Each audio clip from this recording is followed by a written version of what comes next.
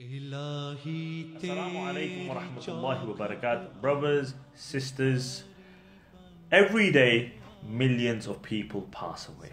But there are certain individuals that the entire ummah feels they lost. And yesterday we lost a beloved brother, Junaid Jamshed Rahimahullah. May Allah subhanahu wa ta'ala grant him the highest status in Jannatul Firdous. Now subhanallah, throughout history we've had many individuals who were on the wrong path, and then Allah subhanahu wa ta'ala guides them to Siratul Mustaqim. Umar ibn Khattab radiyallahu anhu, the man left his home with the intention of killing the Messenger of Allah sallallahu alayhi wasallam.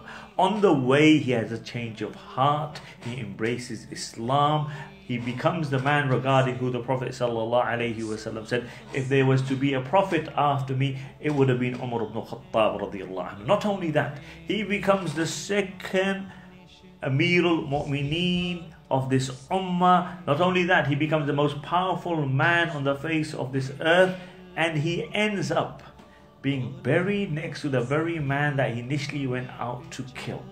Now these stories are a source of inspiration for us. Throughout history, you have Fudail ibn Iyad, Malik ibn Dinar rahmatullah alayhim, and many others. And similarly, subhanallah, the story of Junaid Jamshed is a source of inspiration. I mean, this man was a popular singer, millions of fans, had the dunya at his feet, and then he changes. He changes for the sake of Allah subhanahu wa ta'ala. I remember once I was in Karachi, you would have all these posters, these billboards about vital signs. I didn't know who this group was.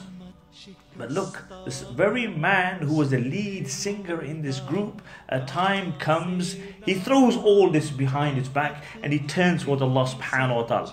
And what kind of path does he take?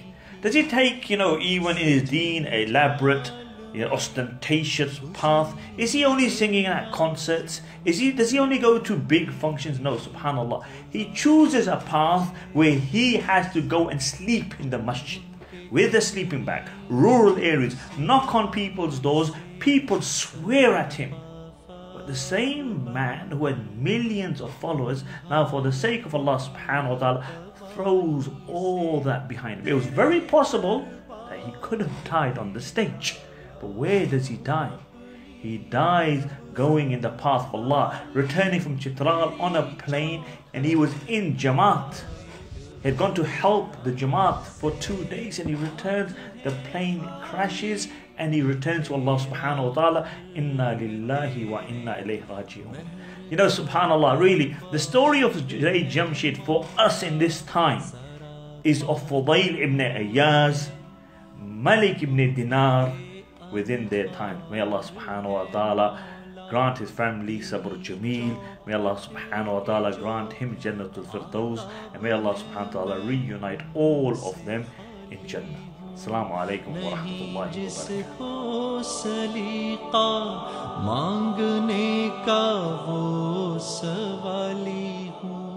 barakatuh.